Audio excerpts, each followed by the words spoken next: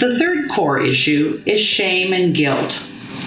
Shame is about something we believe is intrinsically wrong with us. Guilt is about something we did. Both greatly diminish our self-esteem. We may carry shame or guilt over any number of life choices. We may have shame inherited from our own childhood.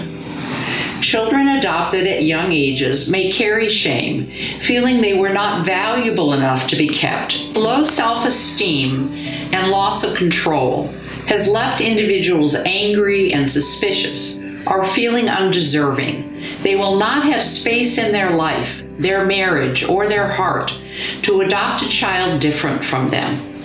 This child will be an individual with their own losses, fear of rejection, and shame and guilt, and will need parents who are loving, strong, and not afraid or resentful. Thank you for watching my series. For more information on talking about adoption, visit any of the outlets listed on your screen.